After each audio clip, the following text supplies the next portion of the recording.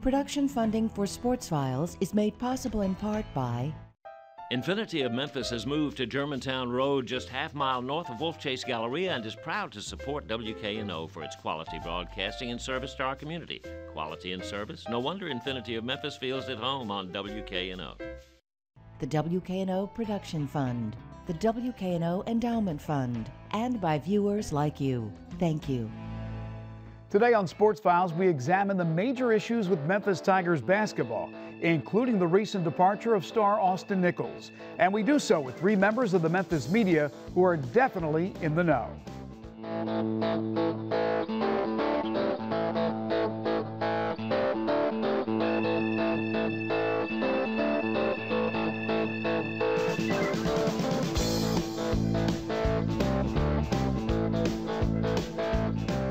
Back in March, soon after a rare season in which the University of Memphis men's basketball team failed to play in the postseason, head coach Josh Pastner quickly turned his attention to the next season, the upcoming 2015-16 campaign. Oh, there were changes that would be made. Nick King decided to transfer and landed on his feet at Alabama, and Pookie Powell would also look for greener pastures at LaSalle. Pastner also made a change on his coaching staff, saying goodbye to Aki Collins and welcoming back Damon Stoudemire from Arizona. With a recruiting class bolstered by five-star forward Dedrick Lawson and the addition of talented guard Ricky Tarrant, a transfer from Alabama, the offseason was going quite well for Pastner and his program. But as fast as you could say, go Tigers go, the program was hit with a bombshell. Just a few weeks ago, the Tigers' top player from a season ago, Austin Nichols, a first-team All-League performer, abruptly decided to leave the program and transfer. The reasons why have been debated and will be again on today's program. But the bottom line is the Tigers' game plan for the upcoming season has been derailed. Now Coach Josh Pastner, already on the proverbial hot seat, has been backed into a corner. Can the Tigers find a way without their best player? And can Josh Pastner win back the fans who have already jumped ship? Today we dive into all the pressing questions about Memphis Tigers basketball, and do so with the Tigers beat writer from the Commercial Appeal, Jason Smith, Grant Milner from 24/7 Sports, and John Martin from 92.9 FM. And it's all next on Sports Files.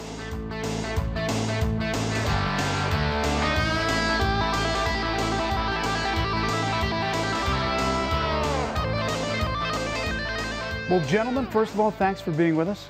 We don't usually do a show on the Memphis Tigers basketball team in the middle of summer. Right.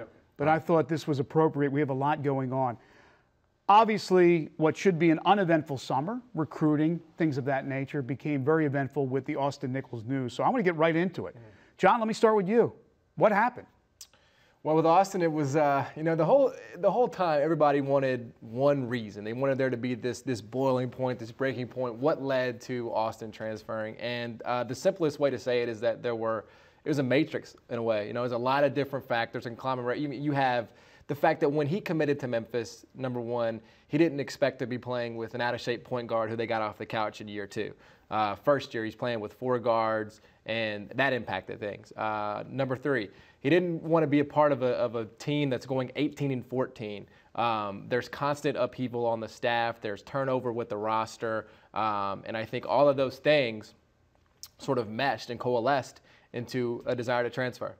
Jason, he signed his scholarship for the upcoming season. This is just a few weeks before he decided he wanted to transfer that everything seemed hunky-dory. Everything was fine in Tigerland with Nichols. So it abruptly came to a point where he decided to leave. So while John is probably right with all these different reasons, something had to make it come to a head at that point in time. Oh, there's no question. I mean, as far as we know, and at least from the Memphis side, Austin told them he was going to be back. He told them, Josh had told him he's going to be team captain. He talked about being a top 25 team. So something went down. Basically, they're in a 2-week period, something changed. I think he had told a lot of us that he was going to be back. And that's been the hardest part for Josh to get over, is that you kind of had everything planned around this guy, and he in July tells you he's leaving. Now, what was the tipping point? John's got the three there. I think the girlfriend certainly played a part. They're back together now, though, as far as I'm concerned. I think it comes back down. It comes back down. It's got to you've got to have Josh gave Austin the keys to the palace last year. you've got to have a relationship with your best player to the point that at least he would feel like he's got to call you back or let you know what's going on. And the fact that obviously that relationship wasn't as strong as Josh thought, I think, yes, while it's a stab in the back, everyone can blame Austin. I think when you look on it now, Josh has got to take some blame in this, and especially when you look at how many guys have transferred out.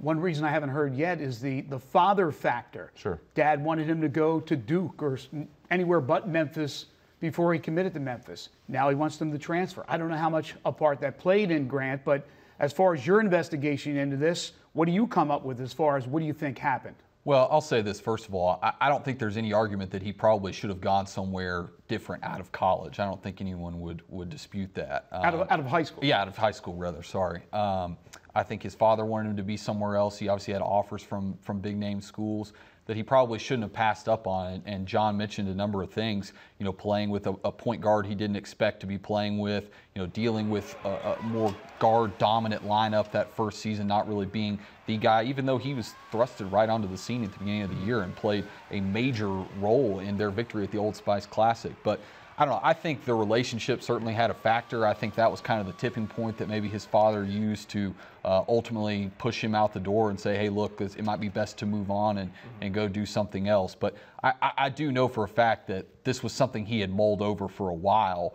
It's not like he just decided to do this 2 weeks from the start of the second summer session. But the timing of it was terrible. I don't think there's any other way to look at it. He shouldn't have backed out at the time that he did, and he handled it improperly. Not speaking to Josh Pastner after making that final decision, this was not very appropriate for a 20-year-old. I assume we're all in agreement that he should have faced Josh man-to-man and asked him about the transfer and told him the reasons why he should transfer. Does anybody think that this was the appropriate way to do it? Well, it depends on who you ask, because there was a meeting. Like, there was a meeting at the Nichols family home, and again, I don't know how official all of this was. I don't know if Austin looked Josh Pastner in the eye and said, I want to transfer, and this is exactly why. But there was a meeting. So to say that there was no contact whatsoever, period, point blank, that's a misnomer. That's not entirely true. But there was a stalemate, right?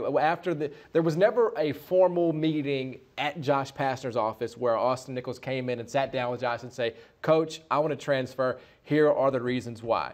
Yes, in a perfect world, you'd prefer that happens, but let's be honest. Coaches leave all the time, sure. and at inopportune times, and in some cases they meet with their players, but in other cases they do it via text message. I've heard stories and read stories where Tommy Tuberville got up at a recruiting dinner and just left and took another job. So we can say and we can preach and we can want to Austin to do this in person, but there was a meeting at the home. And at the end of the day, if the kid wants to leave, he's made the decision already, and he doesn't necessarily owe any further explanation. There is a bit of a double standard between a player and a coach. But, Jason, as far as the meeting is concerned, I heard that as well. But I thought at that meeting it wasn't addressed, definitely, I'm leaving. Right. So it was still up in the air whether or not this guy was coming back. That's when we wondered if he would actually talk to Josh. I think the coach deserved, at least in this instant, his player coming up to him and asking. So I don't know if it was figured out at that meeting that he was 100% gone. Either way, when it's time to, when you've decided it, whatever, when it's time to ask for the release, typically the way those things are done, the way it was done with Nick King, the way it was done with Pookie Powell, is you go into the coach's office and you talk to him, you tell him why you're leaving, and it's just kind of the professional way to handle things. I know we're talking about a 20-year-old kid, and John's right. He doesn't owe anyone any explanations, but there's a right way to do things, and I just don't think he handled it the right way. Grant, what could the effect of a transfer of this nature, high-profile player, how much of an effect could it have on Josh Pastner moving forward recruiting other players? Well, this offseason we saw Nick King leave, and that was really the first major player in the city that we saw decide to leave the University of Memphis after being here for a couple of years. And then you lose, your marquee player, your top returning scorer in Austin Nichols, and all of a sudden you probably have kids questioning in the 2016 class whether they should come here too. Is it going to work out for them? For the longest time, Josh Pastner was the golden boy, and people thought, I need to come here. I need to go play for him. This is a great spot. I've grown up here knowing about Memphis and its illustrious history, and now I think there are question marks there. So it'll be interesting to see what they do in this 2016 class and what his job status is moving forward. I think anything less than an NCAA tournament this following year, and he's out the door. All right, we'll get into that a little bit more later on in the program. Let me talk about the recent rash of transfers. This isn't just one guy. There's a lot of them. Now, there are other reasons that come into play, playing time, things of that nature. But is Josh completely to blame? And let me start with you, Jason. Or does some of this fall on the players themselves? Oh, there's no question that it falls somewhere in the middle. It's not all on Josh. I know we want to pick one side and say it's a lot of the fans want to say this is Josh's fault. You look at the number 7 transfers since last August, and I think that's why when you add Nichols on top of it, that's when I say some of this has got to go on Josh. You're talking about relationships with players. The knock on Josh early on from some of the national guys was he couldn't relate to the players that he coached, the inner city black kids that he coached. Well, here's a deal with a suburban white kid that he can't get to call him back either. So obviously there are relationship issues, something that he's got to get nailed down. So certainly he is deserving of some blame in this, but I agree. I think look at Nick King's situation. You pull that one aside. The kid wanted to play the 3. Josh and those guys play him at the 4. The dad wants him at the 3. Yes, it's individual with each one of them, and yeah, you could blame some of it on the players, a lot of it on the players, but it's got to all kind of boil back down to Josh. It's his program. John, is his ability to get the best recruits out the window? I think it's going to be I don't want to say impossible climate, but I think this is probably the most tenuous climate he's ever faced in his time as a coach at any level, at Arizona, at Memphis. I mean, because you're talking about you're having to go on the road basically the week after your best player, the face of your program, who Jason said, the one guy you're supposed to be able to reach is leaving your program. I think it's a very tenuous climate right now for him to recruit. There's a lot of stuff he's going to have to overcome with parents, with opposing coaches negatively recruiting. I think it is as dicey in terms of the recruiting climate as it's ever been here at the University of Memphis. Grant, how do you win back the fans that have jumped ship? Other than just strictly winning, is there something Josh Pastner can do? We know that he's going to go into a season now without Austin Nichols, so expectations won't be what they would have been with him. But fans right now, they're irate. They've not renewed season tickets. It's not going well. They're coming off a disastrous year. How do you win them back? Well, I mean, you said it. You win. I think that's really the best way to do it. I don't think he needs to come out in this preseason and talk about expectations and talk about what this team could do, what they might do this season. Just go out and do it. People are tired of hearing, him say, I don't know what we're going to have this year, or I think we should do this or that. That whole thing is out the window. It's time to just, put the ball on the court and go beat somebody, and then people will start returning. I mean, you look historically, people in Memphis support a winner. They always have and they always will. And that's why you saw the numbers attendance-wise decline last year, because people don't want to go watch a bad team play. That's just the reality. Not when you have a team like the Memphis Grizzlies that was as successful as it was a year ago. So I think first and foremost, he needs to win early and often this coming season. As I just mentioned, without Nichols, the expectations won't be as high. Probably a top 25 going in with Nichols.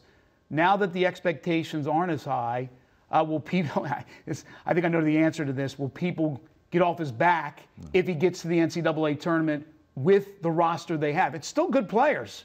You have the loss, but you have a lot of young players, a lot of unknown factors. But just getting to the tournament, do they leave him alone? No, I don't think they'll get off his back, because Josh has kind of put all of his eggs into this Lawson basket. You went out and you hired Keelan Lawson, and you bring in Dedrick and KJ. Obviously, one is a McDonald's All-America, but when you put all your eggs in that basket, fans are going to expect to see those guys come in and play. Now, the unfortunate thing now for those guys is that the pressure is going to be more high on those guys. It's going to be more high on Dedrick Lawson, who probably now has to start at the 4. And you didn't want that. You kind of wanted a situation when you had Austin that you could work Dedrick and KJ both in. Now they got to start off the back, and the pressure is going to be on. But no, fans aren't going to get off his back, because he's kind of tied his wagon to the Lawsons. John, we often hear about the criticism towards Josh and his staff for not developing players. Is that a fair criticism? I think certainly. I mean, listen, his track record with, because a lot of times when you point to development, you're talking about the fringe guys, the Rodney Carneys of the world who come in unheralded, the CDRs of the world who come in unheralded, who you ultimately turn into prospects. I think Josh Pastner's, he's got DJ Steffens, right? I think DJ Steffens is the one that you would sort of hold up in Will Barton. Outside of that, I think most guys have either performed right at or under their recruiting ranking coming out of high school. And I think this is a tricky conversation because I do think some of the onus of development falls on the player himself. Sure. Because if a player doesn't want to get better, ultimately, if he doesn't want to wake up and go to the gym, if he doesn't want to stay at the gym and work out, like ultimately that kid's not going to develop. And Josh Pastner can't snap, or any coach can't snap his fingers and automatically make him an NBA prospect. But certainly, I mean, there are kids who have come in through here who were regarded as NBA prospects who by the time they left were completely off the NBA's radar. Grant, do you agree with that? And if so, what do you think the problem is that these players haven't developed? Well, I think it goes on both parties. You know, Josh probably hasn't reached his players as well as some other coaches do. I've said this before and I'll say it again. I think if you're the head coach of Memphis, development is probably one of the more key things because if you look back on the history of Memphis basketball, outside of maybe the last year or two of the John Calipari era, you're not landed 4 or 5-star players all over the country. I mean, that just doesn't happen. I think if you look at a place like Wichita State, Greg Marshall has done a great job of developing players because he knows he's not getting, top 10 prospects every season. And I think for Josh, he's got to figure out a way to reach his players and motivate them to become the players that, they're rated as coming in. Now, I don't think ratings are always fair, and I think some guys are probably rated higher than they should have been coming out of high school. But, I think you can't just say Josh is completely at fault here because players have to be in there. They have to put in time out of practice. There's 20 hours a week that you're allowed to have in the NCAA. And if you practice basketball 20 hours per week, you're probably not going to reach your potential. That's just the reality. So you look at guys like Joe Jackson and Jaron Johnson that spent the time in the gym, they got better during their time here. And I think it's because they put in more work on their own, not just when that final buzzer sounded at the end of the practice at the Finch. As you all know, Josh is paid very handsomely, one of the top paid coaches in the country. 5 years on that contract still remain, upwards of about $10 million. So how, if he doesn't achieve the goals of not only making the NCAA tournament, but making noise in the tournament, how could they possibly let him go with that money owed to him? Are there enough boosters out there with deep pockets to make a change? John? I think they'll clearly have to come to you. I mean, the only way that they will be able to come up with that money is if they come to Greg Gasson of Sports Files. Aside from my millions? I think it will have to, because again, it is $10 million we're talking about at least, right? If we go through next season, we're talking about $10 million plus. And I think there has to be this level of, there has to be outrage. There has to be, to fork over that kind of money, I think there has to be outrage from the boosters in some way. And, I don't know what outrage looks like. Missing the NCAA tournament would probably make me very mad if I am, excuse me. That fly is bothering you. It would probably make me mad if I'm a booster and I'm investing all this money. So I think that's where it comes. It's going to have to come from a place of real anger and real outrage and, just a point of, or I'm not going to tolerate this anymore at the University of Memphis. That's what it's going to take. Jason, what will it take for Josh to not be in that situation where they're contemplating letting him go? I think if he makes the tournament and wins a game with his team, with his best player having left in July, I think he'll be okay. I agree with John. I do think there's enough outrage right now that that if you sat Josh down just man to man and you talk to him, that that he would believe that another 18 and 14 and not making the tournament was going to get him fired if that happens again. Right. But I think the concern is when you've got that much money to spend to get him out of here, to fire him, how much does that give you on the other side to hire your next coach? If it indeed goes that way, does that limit you on how high you can shoot for your next guy, or would you have to take a second-tier guy because you're paying so much to get Josh out of here? Grant, would the fans be accepting of an NCAA tournament berth and one win? I think so. I don't see why you wouldn't be, given that you just lost your top player, and I know that's your own fault, I guess. But and you're coming off a disaster, right? But I think you got to be careful what you wish for because, as has just been noted down this panel, Memphis doesn't exactly have millions of dollars to throw around to the head coach. Not only have they milked a ton of their donors and boosters on this capital campaign that they're still trying to put together, but they're going to owe Josh a lot of money over the next 4 years, 5 years. So I guess my thing is, like, if you hate having a coach that was inexperienced and you want to hire somebody that is experienced, be careful about wanting to fire him, because if they don't have the money, they're probably going to have to hire an assistant that is also an unproven head coach. I'm just not sure that's the right solution at this point when you have as much money on the table as you do with Josh's contract. You led me perfectly into the next question. Damon Stoudemire is now part of the staff. People quickly said when Damon was rehired that Josh is basically hiring his heir apparent. John, if things don't go right for Josh, is Stoudemire the guy? For me, if I'm a University of Memphis official and I'm trying to distance myself from the Josh Pastner era, I would not hire Damon Stoudemire. Because that would be my objective if I am the University of Memphis. I'm trying to distance myself. You would break clean. Because he was a part of the majority of Josh Pastner staffs. He came back for a second stint. He was a part of the first few after the first couple of years at the University of Memphis. So I would try to distance myself from just on principle. We just got rid of this guy for all of the reasons that we've mentioned. If we're speaking hypothetically here, I would not try to go in that direction. Plus, you mentioned the fact that he'd be a first-time coach, and I know Damon's got NBA experience. I know he's well-liked around the country. I know he's got ties with Nike, all this. I just would, to me, to settle on Damon at the beginning, at the outset, it would feel like the University of Memphis didn't do their due diligence. I do think there would be some candidates across the country who would take a look at this job. I do think the Power 5 non-affiliation hurts. But, I personally would not go in that direction at the outset if the University of Memphis makes a change. All right, this one's for all three of you. What is Josh's greatest attribute and what is his biggest problem, his biggest issue in anything, not just coaching, him as a person, him as a recruiter? Jason, where would you go with that? Wow. Well, I'd say his greatest attribute is just his honesty. That's one thing that I think you've talked to his recruits, you talk to the players on his team. He's honest with his guys. The thing he's got to worry about right now is worrying so much about things that are out of control, worrying about what Grant Milner's writing, what Jason Smith's writing, what John Martin's saying on the radio, and letting that literally consume you to the point where I think it affects how good of a coach he can be. Worry about coaching your team. If Jeff Calkins said this after the season, Josh has to get more thick-skinned. We thought it would have happened by now after 6 years. But I just think he's got to worry more about what he can control and not so much about what he can't. All right, outside forces affecting him. Grant? I think his greatest attribute is what he does off the basketball court. I mean, I think you look, not a single player has been arrested since he's been the head coach here.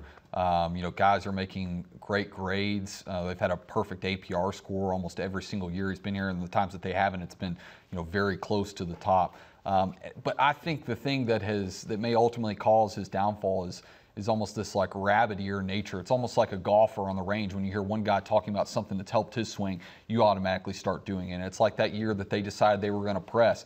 He told me straight up, I will not abandon this in game number 2 if we start getting scored on like crazy. And he did. And what did they do? They abandoned it right away. It's like every year there is a change of what this team is about, And someone asked me recently, like, what would I say a Josh Pastner coach team looks like?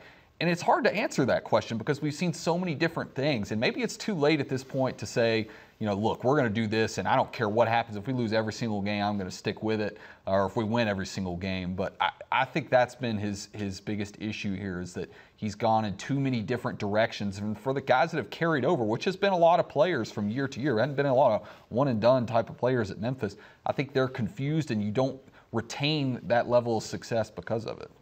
I think his greatest attribute, is his character. I think Josh Pastner is too good for this coaching business. I mean, I really do. I think he is seriously one of the most high integrity. He's principled, and he always tells you what he believes, and he believes it.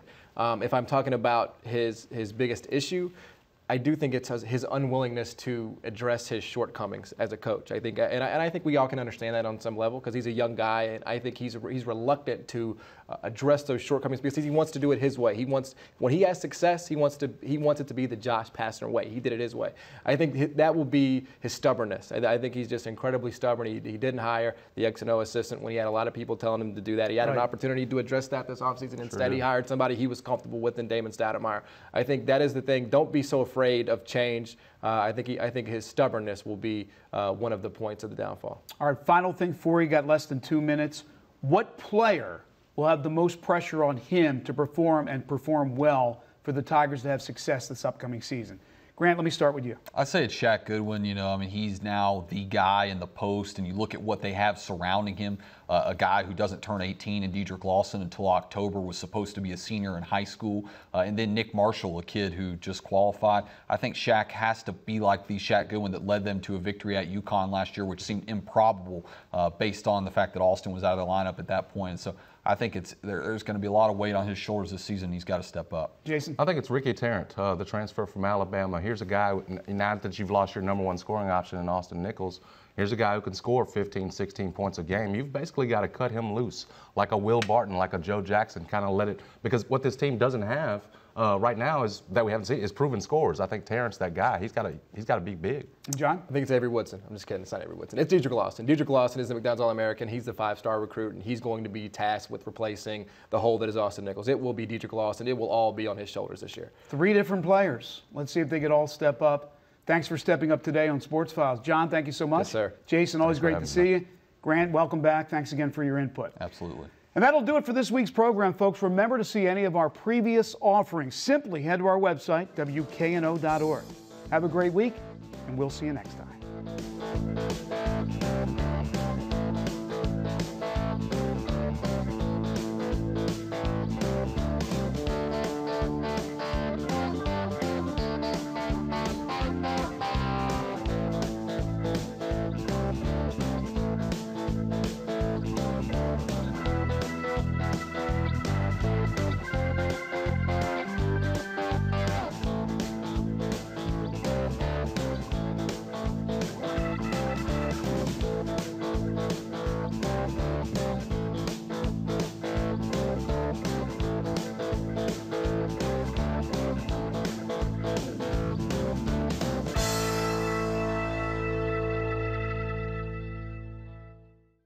Production funding for Sports Files is made possible in part by Infinity of Memphis has moved to Germantown Road, just half-mile north of Wolf Chase Galleria, and is proud to support WKNO for its quality broadcasting and service to our community. Quality and service? No wonder Infinity of Memphis feels at home on WKNO.